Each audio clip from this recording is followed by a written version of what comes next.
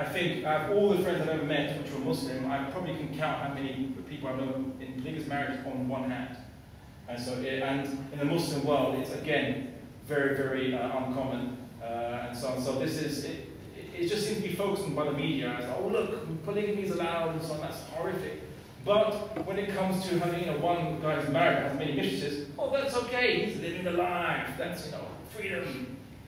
So, there's no consistency there. And at least with the woman who's getting married, even in that case, she can specify that she doesn't want her husband marrying anyone else on the contract. If he agrees to it, to get married to her, obviously, because she can choose who she gets married to, and if she wants to get married to that man, then she has to abide by it.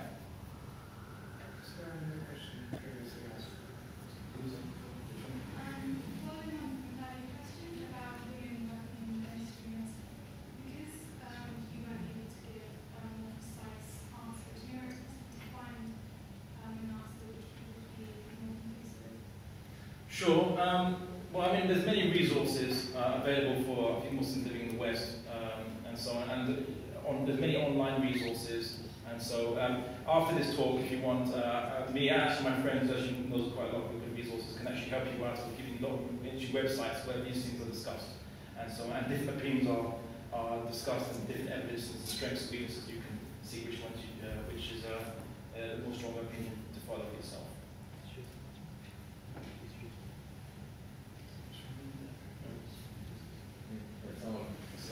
So you said the Sharia focuses on the redistribution of income, etc.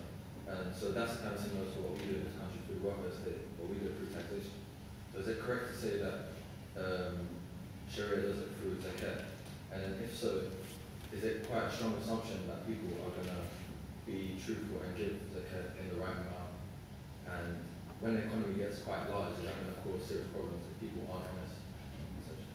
Sure.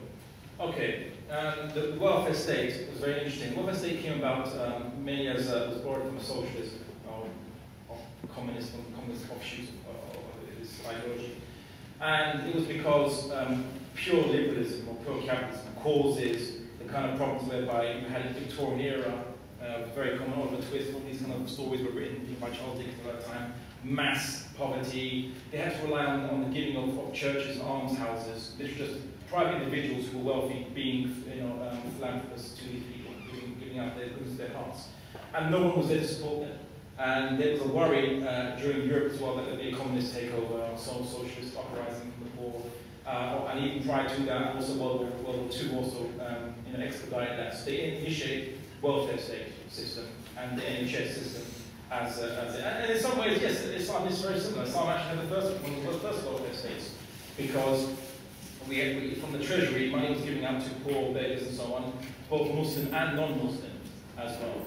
So if a non-Muslim can no longer obviously pay the jizya tax, and it's only on male non-Muslims, not on female non-Muslims, then if they could no longer pay, they were poor, they were infirm, sick, they were exempt, and they were looked after by the state.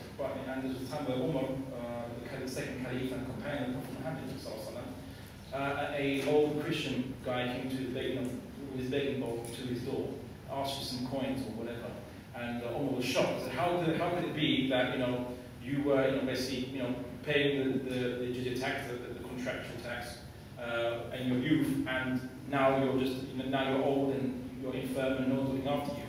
And he took him to the treasury, the Bayt al-Mal in Arabic, and gave him what he needed until he was satisfied, and he was sorted out with an income into his old age, almost like basically a pension, essentially.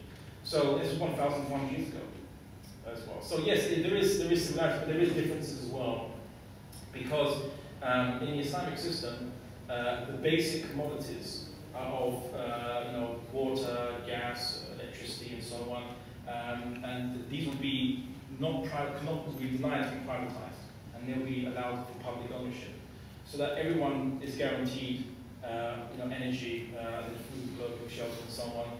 These need to be focused on, and other needs like color screen TVs and widescreen TVs and plasma TVs and so on, and private jets and whatever. These are all luxuries, and this will be the free market will be allowed to deal with this. Free market, according to your strengths and weaknesses as business men.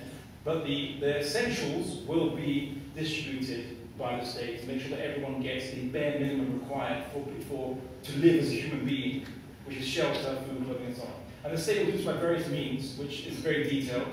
I won't bore everyone with economics, but suffice to say, this is what the purpose of the Islamic economic system, which I've only given you a very scratched surface of, is about dealing with how to get these basic needs to every single person. And after that, laissez-faire. It's laissez-faire economics with luxuries. After this, but if you want, we can talk about it afterwards in more detail. I have a comment and a question actually. The comment was to the sister or to the lady who's talked about the bare below elbow. I worked at BRI, so if you want to discuss it later, I tackled the issue. And also I know some medics in London who tackled that issue as well. So sorry, that was just a brief thing I wanted to comment. But the question... So just pause 1 second and make sure the changing tips, or?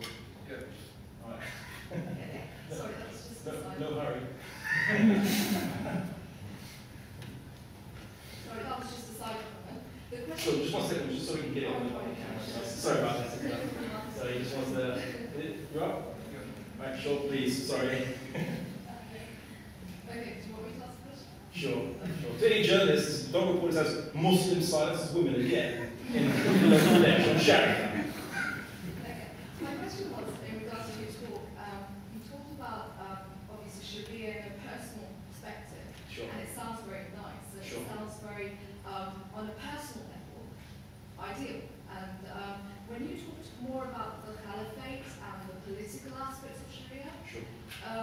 in our current state, in the current climate, there's a lot of talk about political Islam, a lot of labels such as Islamism, Islamist, and it's very much attributed to the label extremist. Sure. So, and I think partly why that's come about is because people attribute the political side of Sharia, if I can call it that, or Islamism or political Islam, whatever label, they attribute that to places like Afghanistan, the Taliban, and then Saudi Arabia.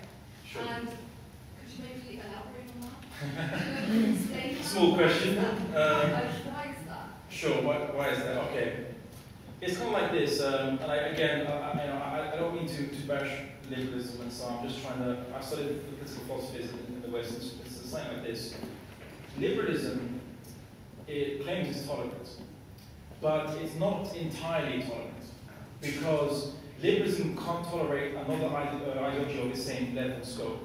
Like communism, they hate each other, so to speak. Yeah, so they fought, and it was called capitalism by the communists. Communists called it capitalism because they were materialistic minded. But they fought each other during the Cold War. In the McCarthy era, there was witch hunts for communists in America. You know, it's like if you were a communist, you were a traitor to America. You could be done for treason in England as well, to a lesser extent.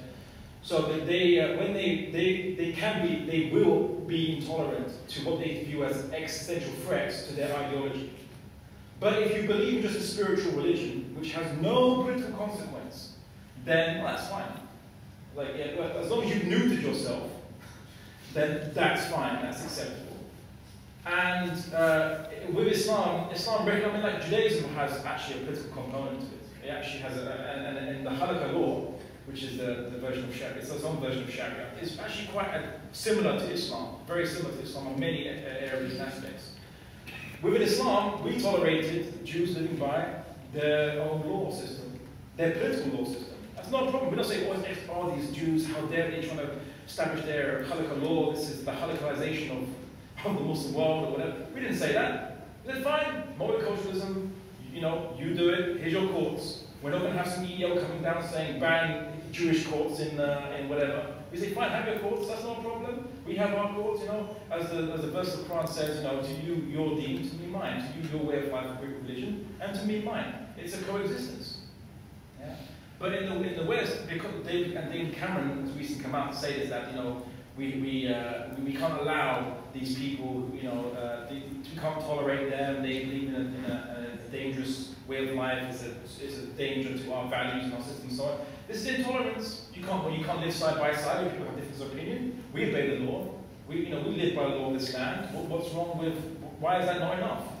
If, you know, Islam allows for Muslims to be in an area where it's not occupied by, it's not ruled over by a Sharia system. And we live peacefully, we live respectfully of that law system. We might not believe in the basis of it, but we can, doesn't mean that we can't respect it, and Islam does tell us to respect it. But it's not enough. They want now to go into our minds and say, but you also must renounce part of your belief, which is political. And everything that's political, your belief system must be eliminated, and all that's only the spiritual aspects are allowed. So basically, one of these modern day woolly Sufis, okay, but classical Sufis who were politically active and in some cases were military generals, banned. Yeah? And they say, and they use a new word because they can't say Islam is the problem, because obviously that just shows that they're not tolerant. So they invented a new word called Islamist. That's very unfortunate, because a lot of non-Muslims now are scared, thinking that there is some kind of fascist type ideology out there to get them.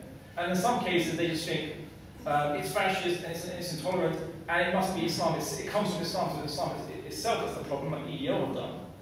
And they're going to come hunting after us now, coming to our streets, attacking Muslims. One guy got stabbed by a bunch of thugs with his 4-year-old daughter outside a mosque, recently, to death, right? And with Muslim slurs and so on. I'm not even going to recount to you the amount of attacks that Muslims have faced. A guy from America, this is in America,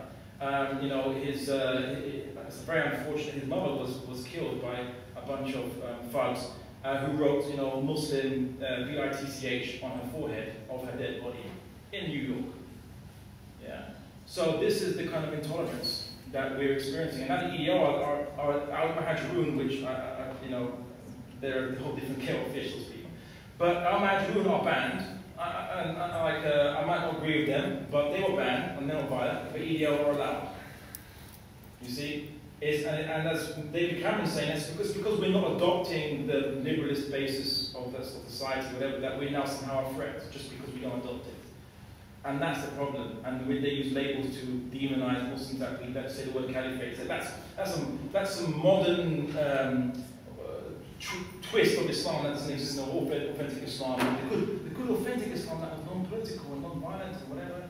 And I say, well, look, 1,400 years of history testify to the Ottoman, the Abbasid, the Umayyad, and the caliphates. Are they Islamists too? Is the Prophet Muhammad in his narration talked about the caliphate? He said that there will be a caliphate after me, pledge your allegiance to them and follow them in the good, whatever. Is the Prophet Muhammad an Islamist? And if he is, then is not his religion and everyone that follows it just simply Muslim? So this is the problem. It's labels and so on, and it allows people not to understand each other. And I really wish that people could see that. Firstly, look, Sharia is not like as you say it is. But even if it was, we don't want to establish Sharia in the UK. We just want to live coexist in peace without someone stabbing my father or executing my mother or coming down and smashing up the shops, which I tried to have, like it happened in Birmingham. That's what I want to do. But unfortunately, it's not being like that. The politicians are now allowing this, or kind of giving tacit support to it, it would seem, by saying that we need muscular liberalism. Liberalism is too far being tolerant. Multiculturalism has failed. Where is its failure? Where is multiculturalism has failed? I don't see it. It's like we live together, yes. We work together, yes. We've got different cultures and different foods and so on, yes. Where's the failure? And they say, oh, but people aren't relating, there's no sense of community, people aren't relating. That's not our problem, that's a problem of individualism that comes from liberalism. It's not from us. We believe in community, we believe in speaking to your neighbours, we believe in helping strangers, being concerned over strangers, not just over ourselves only. So don't blame us when there's no community anymore and say it's because of multiculturalism. No, it's because of either your own system or the way you manage it, and don't blame onto us. So that's the answer. And I wish I could give you a more positive and uplifting answer, but unfortunately, that's the state of politics today, and we really have to go out of our way now to try and tell as many people who are not Muslims, and even Muslims as well, what Sharia is and how Muslims are not a threat to the UK, but we are part and parcel of the UK, and all we want is to live in peace. That's all we have time for as well.